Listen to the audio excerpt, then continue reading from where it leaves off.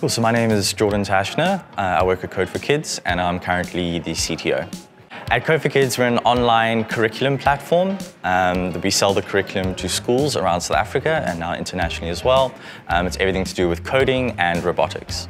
From the fellowship program, we aim to gain a lot of insight from like-minded individuals and network as much as we can, and also look at new opportunities with new investors. We've also loved the Theory of Change program.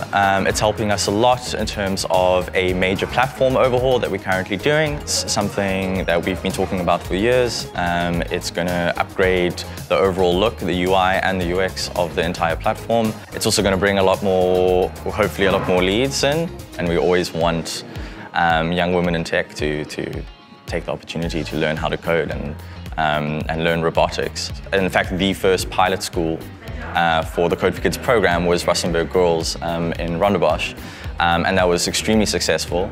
And it was just so great to see so many young girls so excited to be a software developer or go into tech or IT out of school.